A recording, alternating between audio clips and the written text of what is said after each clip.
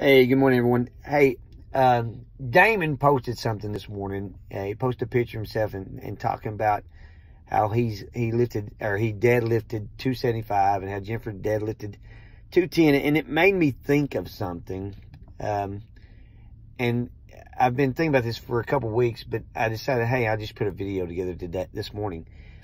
And here's what I want you to think. I know there's a lot of folks who have been with me at boot camp pretty much since I started. All right. I think Jody Long just hit 4 years. All right.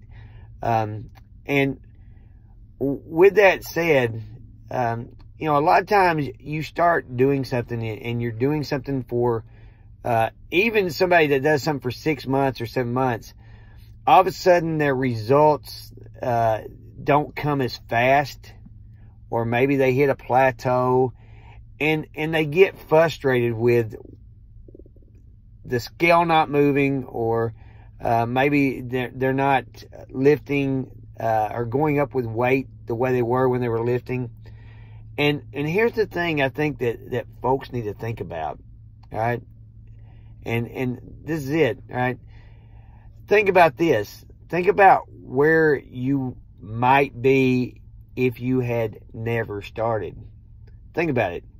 You may be 20 pounds heavier. You might be 50 pounds heavier. Think about how weak you would be if you're not hitting the gym on a routine basis, all right? I mean, I'm not going to lie to you, and I'm not trying to be mean, but every time I walk into Walmart, I look around and I'm like, thank goodness I go to the gym, right?